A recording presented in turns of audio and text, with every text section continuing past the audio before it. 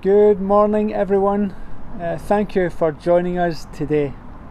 I know you are going to be blessed today. Do you know, a bit later on, Annette and I, we're just going to, it's probably going to be more like a conversation today, just about both of us just sharing where we feel we're at in regard to church, where we sense God leading us. And so we're just going to take just some time and just share our hearts today about the way forward for our church. So looking forward to that. Let me read to you this morning. We're reading from Jeremiah 17, verse 7 to 8. But blessed are those who trust in the Lord and have made the Lord their hope and confidence. They are like trees planted along the river bank, with roots that reach deep into the water.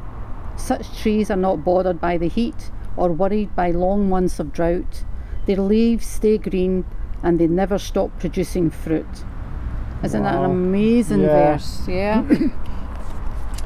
As it says there, blessed are those who trust in the Lord. That's right. And you know, I really believe that as we trust in Him, you know, even in these times of uncertainty, even in these times of not being together, it's like a drought that we just so long to be together. But we are blessed of God. That's right. And you know, as it says there, they never stop producing fruit. Right. And you know, as we trust in God, Jesus Himself, didn't He say, remain in me as I remain in you? That's right. And we will produce much fruit. And so I really believe that as Christians that we can and are fruitful in our lives. It talks about the roots going so deep, and it's a bit like us, isn't it? Our roots need to be deep, deep, deep roots into Jesus. You know, that we know that He is the one that satisfies our soul. He's the one that is the living water that never runs dry. So there's never a reason for us to be dry, because He is the living water living within us. We will never thirst again. So great scripture, scripture. Brilliant. Yeah. Well, before we progress in our service, let's pray together. Thank you. And just commit our time to God today. Cool. Thank you, Father. Thank you. Oh, thank come, you, Holy Father. Spirit. You are welcome, Holy Spirit. You're so welcome. Father, I pray today come and have your way, that you would bless our time together. I thank you for your word. Thank you, Father. Lord, to us, Father God, that we are blessed. That's right. As we trust in you, that our lives, Lord, are fruitful. That's right. Lord, that we can be fruitful all the time.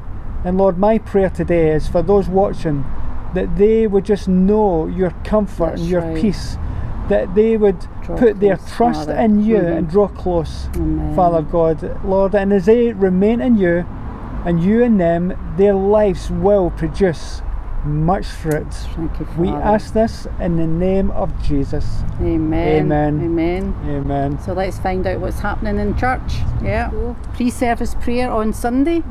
10 o'clock. Please come and join us as we spend 10-15 minutes just praying for the church and for the city. Yes. And then 10:30 our service will start on Facebook Live. So again, just come and join us on Facebook. That would be great. And then of course Thursday night, 7 o'clock to 7:15, come and join us for some prayer and declarations, and let's declare the truth of God's word over our lives and our city. So thank you. Next week we will be starting a new series for the weeks after that. We're going to be looking at the life of Joseph, and I know that you will be blessed by that.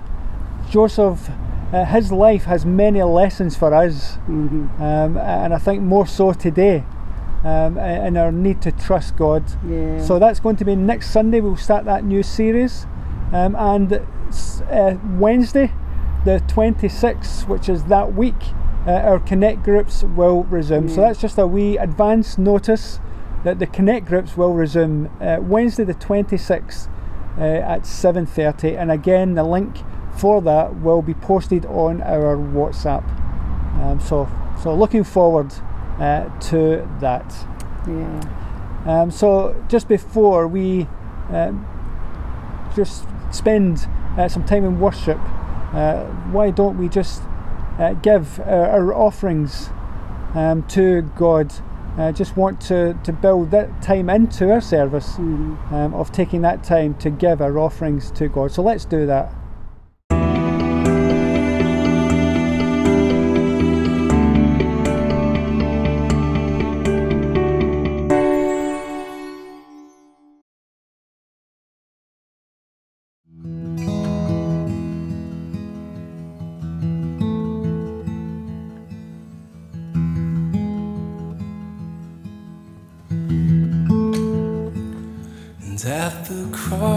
At the cross, where I first saw the light, and the burden of my soul rolled away. It was there by faith I received my sight. Now no longer I, but Christ in me. And I will run to the cross where you opened up my eyes. I will sing of the love that saved me. I will bow in the place where your death became my life. I will run to the cross. And oh, how endless the hope, oh, how empty the grave, and the joy of the storm rolled away. And it is there by grace I am raised to life. Now no longer I, but Christ in me. And I will run to the cross where you opened up my eyes. I will sing of the love that saved me. I will bow in the place where your death became my life. I will run to the cross. Yes, I will run to the cross.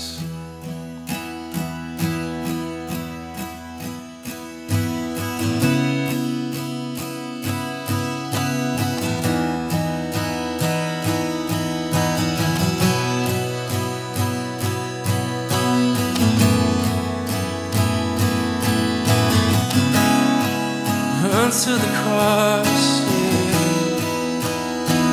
Run to the cross.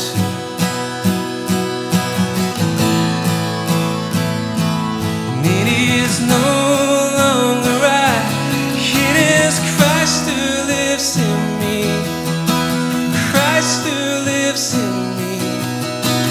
Christ who lives in me. It is no longer I, it is Christ who lives in me. Christ who lives in me. Christ who lives in me. It is no longer I, it is Christ who lives in me. Christ who lives in me. Christ who lives in me. It is no longer I, it is Christ who lives in me. Christ who lives in me. Christ who lives in me. Oh, at the cross, where I first saw the light, and the burden of my soul rolled away. It was there by faith I received my sight.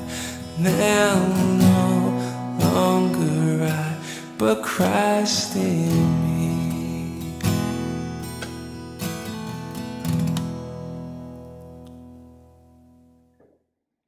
Today we want to share just really what's on our heart about church, where we are with church, what do we sense God is saying to us about church and where we think we are headed, where we believe God is taking us.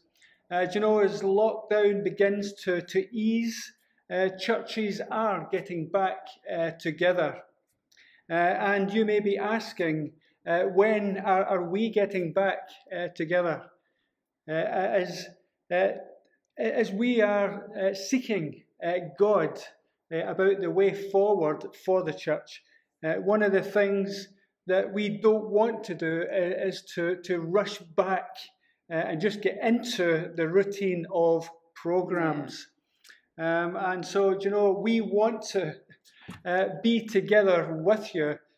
We are longing for the day when we can all come together and worship God together. But, you know, we have an opportunity before us to look at church and really to realign ourselves to what church or who the church is meant to be. So as we progress today, we're going to give you 3 headings, so that, and they all begin with R, so that you can remember what we have been saying today. So 3 things, beginning with R. And the first one of those is revisit.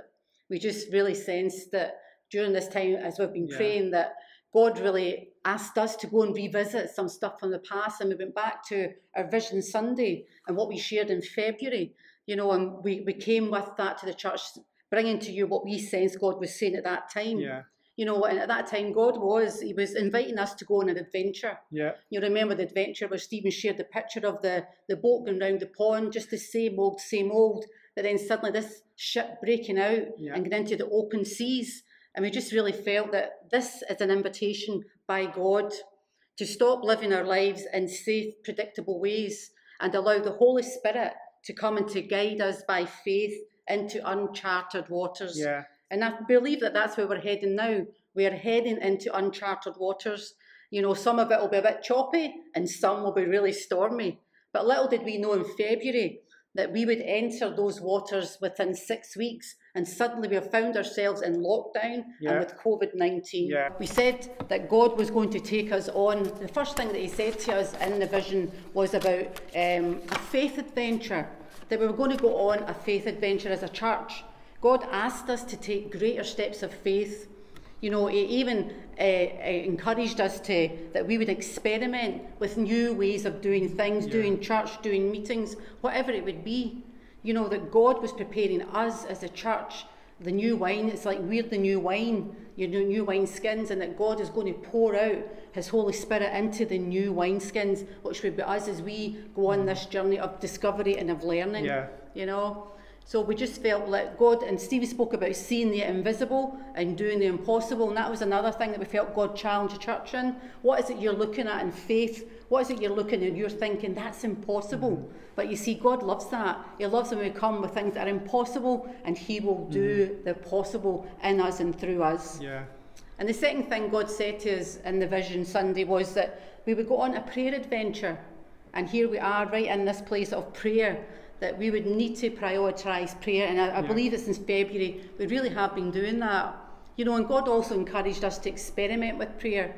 And again, I think we'll share more stuff later on about how we're going to experiment during this time of lockdown and what that will look like for us during prayer time. You know, but we believe that at this time we are going to enter into a greater measure of spiritual warfare. And as we heard last week about spiritual warfare, we really believe that that was just the beginning of something that we're going to enter in and to develop spiritual warfare and what that looks like for our church and how we move into that area. Yeah. You know, but as ourselves and the elders, you know, we've just been taking this month of August just to pray and fast and really to seek God about the way forward. But you know what, we really do need your prayers. We're asking that you would support us and lift us up in prayer and the church up in prayer as well. You know, we need to be a church that are praying in this together. Yeah. The second R this morning is recalibration. Yeah. And I really believe that what the church needs is a recalibration. This was a word probably last year that God dropped into my spirit, just that word recalibration. And these are times when we need to, and I certainly think in lockdown, this has been a time to assess and evaluate what we have been doing as church, how we are being church. And I do think that change is needed. Do you know, we can't just rely on our presentations, our programs, as good as they are at times. I really believe if we just settle into that, we will be off course from where God wants to take us. And so the benchmark to measure ourselves, I believe, is the early church in the book of Acts. Do you know, a benchmark is a level or quality used as a standard when comparing other things. And so we have to, as we measure how we are doing as church with the early church, then I really believe that's the benchmark. So let's read about the early church there in the book of Acts. Acts chapter 2, verses 42 to 47. All the believers devoted themselves to the apostles' teaching and to fellowship and to sharing in meals, including the Lord's Supper, and to prayer. A deep sense of awe came over them all, and the apostles performed many miraculous signs and wonders. And all the believers met together in one place and shared everything they had. They sold their property and possessions and shared the money with those in need. They worshipped together in the temple each day, met in homes for the Lord's Supper, and shared their meals with great joy and generosity, all the while praising God and enjoying the goodwill of all the people. And each day the Lord added to their fellowship those who were being saved. The church there in Acts, and you know, it says that they were devoted. They devoted themselves. They devoted themselves. You know, they weren't coerced. They were all in because they wanted to be. And so it was their devotion. This was a devotion that happened from the inside out. You know, it was a heart change as they discovered the power and the love of God in their life. It changed their heart, and they wanted to be in. They wanted to be part of what God was doing in the church then. That's right. Do you know, Jesus never followed up or chased after people. Do you know, all he said was, follow me. And you know, I really believe that the church needs that recalibration. And we are needing to commit our life. It's a life commitment of your life. That's right. It's a life commitment of our lives. So when we give our life to God, I wonder, do we actually think that this is going to be a life commitment? In the book of Acts there, it wasn't event-based or program-based mindsets that they had. This was a kingdom of God mindset. That's right. And you know, I really believe that we have to, in these days, begin to think about the mindsets that we have and allow the Holy Spirit to challenge that mindset and to renew our mind in these days and months and possibly years ahead. Let's not be so eager to rush back, but let's be asking, what is my part? What is church? That's right. Who is the church? Well, we are the church. People are the church. And you know, we have people out there in our city, in our communities, who don't know the love of God. That's right. And so need to, I believe, encounter Jesus. And so make disciples, Jesus says, isn't it? Right. Making disciples. And so that is what we want to commit to. We have to be, as the church, building each other up, maturing, as the Bible says, into disciples of Jesus who are devoted. And so I do wonder, and you know, in the book of Acts, it says that, and many were added to the church. That's right. Many were added. Do you know, what was it that attracted people to the church? I really believe, I don't think it was programs or events. It was the power of God working. But you know, it was also as people saw the devotion of the believers to one another. That's right, yeah. You know, where they That's would right. sell their things and help each other. They would honour one another. They would love one another. That's right. And you know, this was something that got the attention of those who didn't know God. I wonder, is the reason that the church is not attracting or seeing people added is because that maybe there's nothing that people, as they look at us, want. Do you know, it's not programs that's going to change people's lives. No. It's the power of God. That's right. And you know, I really, just as I read this, as you read it, you see they devoted themselves to God, and miracles, signs and wonders happened. And so it's the presence of God. It's the presence of God.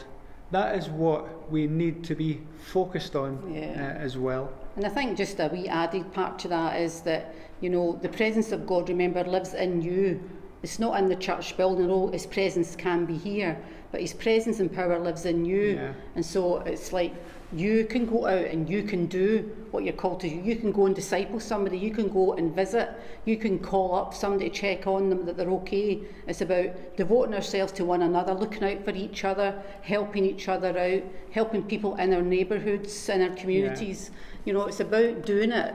You know, and we don't have to be in a church building to do that. We can do that from our own homes. Yeah. And so, what is the way forward for our church? Two things that are going to be probably important as we seek to bring the church together is prayer, as I said earlier on. Being more creative with prayer, more fervent in our prayer in various ways. Do you know, prayer opens up just that highway for God's presence to definitely come. Jesus said, "My house will be called a house of prayer." And I would love for our church, Dundee Elim Church, to have a reputation as men and women who just seek after God and pray. Yeah, absolutely. The other thing is small groups. I believe in these times that we're in, small groups are going to be so key to discipling and building each other up. You know, we can meet in homes, we can meet in coffee shops, we can meet in the park, 2 or 3, 4 gathering together, just sharing together, sharing life together, sharing God's word together. And when the restrictions ease even more, that day will come when we can have a celebration in our building as we just come and worship God together. We want to experiment with small groups, we want to experiment with prayer, and we do ask that you be praying for us as we seek to do that and to put them in place. The third C, or sorry, the third R, see, I've forgotten already. The third R is renew. Renew. We need a renewal of a resolve to be involved. And so that is what we are asking for. Would you renew your resolve to be praying for us, just to be patient with us as we seek God? Yes, we want back together, but let's just pray that God will just help us in just being patient as we seek a way forward. We are the church, and it's not as much as we want to keep in contact with you, we want to encourage you, we want to build you up, and we are looking at ways of doing that. But I want to say as well, we are the church, so you know, don't just let it be the leaders who are phoning around people or encouraging people. Do you know, why don't you pick up the phone? Why don't you send a letter? Now there's a novelty. Sending a letter to someone, a card, Why be the church? And let's encourage one another. Send one of your leaders or our leaders in the church just a card or a text, just saying we're praying for you. We want to encourage you, because leaders need encouraged as well. We are excited. That's right. We're excited about the way forward. We don't have all the answers. As much as we wish we did have all the answers, we wish that we were the fountain of all knowledge, but we aren't. And so that is why we so need to be coming to God in prayer and seeking Him for a way forward. Yeah. I think it's having that picture again of the ship that we spoke about at the beginning when we went into the first one. The first R was renew. We had to see the ship, and you look at a pirate ship with the big sails. You know, everybody's got a job to do, and that's church. We all have a job to do, you know, and it's up to you to go and experiment, go and try new things, go and do something you've never done before. But it's about us working together as a body, you know, and helping out and doing the work and being committed, you know, praying for the church, coming to the prayer times, going to small groups and supporting them. There is so much that people can get involved in, and there is a place and a job for every single person. Nobody needs to be left out or felt left out. You know, if you feel like that, then maybe you should think, well, who can I go and visit? Who can I help? So it's about us working together, you know, all of us, including me and Stephen and the elders, all on the ship together. And it's about work. Yeah, it's about working together and loving our community and loving each other. Yeah. So we are the church. They devoted themselves. Yeah. They devoted themselves, and so we are just going to close in prayer. Yeah. And so let's just wait on the Holy Spirit. Thank you. We hope you have captured something of our heart about we are seeking a way forward, and so we are going to pray. We're going to pray God's blessing on you. I'm going to ask you to stand where you are. If it's your kitchen, your living room, if you're in a park, then get up off that bench. Whatever it is, but I'm going to ask if you would, where you are, and if you've got people who are watching with you, to stand together. Come on, let's stand up. Thank you, Father. Let's stand up where we are, and let Annette and I just pray God's blessing over you as we seek a way forward. And you know, as you stand, that's your way of saying, Stephen, Annette, and the leaders at Dundee Elim, we are in. That's right. We are part of this family, and we are standing with you. Thank you, Lord. So come on, let's stand up. Thank you, Father. Yeah, Father, we thank you, increase your presence, Lord, for your church. Lord, we do pray that you would forgive us just for, Lord, the times when we have just relied on programs and events. As good as our programs are, but Lord, it's all about your presence. Yes. Father, it's your presence that changes lives. That's right. Lord, and in these, Lord, uncharted waters, Lord, these troubled waters that we are in as we, Lord, are on that adventure, we ask that you would guide us, that you would lead us, that you would give us wisdom. Thank you, Father. For a way forward for the church. Lord, as we seek to recalibrate, Lord, church, to the book of Acts and the early church, where they saw people added to the church, where they saw signs and wonders. Lord, we ask that you would help us recalibrate. Yes, Lord. Lord, our lives as disciples, as people devoted to you and to one another. Lord, we ask that that would just come by your Holy Spirit. That's right. As people stand all over, Lord, this city, in their houses. Yes, touch their hearts. Lord, I ask that you would fill them with your Holy Spirit. Lord, the resolve that they are making in their heart, that they are renewing their commitment, that they are, Lord, as Annette says, all hands on deck. That's right. Lord, as we sail these uncharted waters. Father, I thank you that every person is important to you, Father. Yes. No matter what we feel like, Father, no matter what we think, we are important to you, and each one of us is made in your image, Father. Yes. And you have called each one of us here and now for such a time as this, Father. And I pray that, Lord, that we will stand up and we will declare that, Father, that you are good, and in your goodness you have placed your goodness within us, Father. And that, Lord, that we would be resolved to be committed to one another, Father, that we would serve one another, Father, that we'd look out for one another, that we would honour and bless one another. Father, help us to see the good in each other. Yeah. Lord, I pray that you'll just encourage people this morning. Yeah. Lord, you would touch them right now, Father. For those that are feeling still a bit low, Father, I just ask you would fill them up with such a passion for you, Father, that, Lord, that they would just run after you, they would pursue you, Father. Lord, we give you all the glory and all the honour because you are a good Father. And we just trust you with our future, Father, and with all that is going on with the church, Father. And we just say, Lord, give us eyes to see and ears to hear what you are saying to your church at this time. We ask these things in the precious name of Jesus. Yes. Amen. Amen.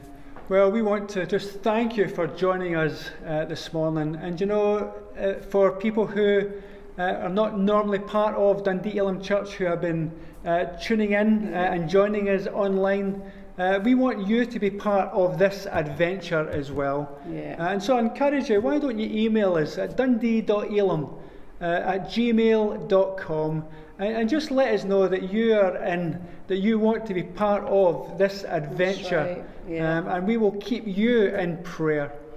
So we are going to be on holiday this week. So pray for us that we get some rest, that we are refreshed, and we just pray that you will have a fantastic week. And remember, you are blessed to be a blessing.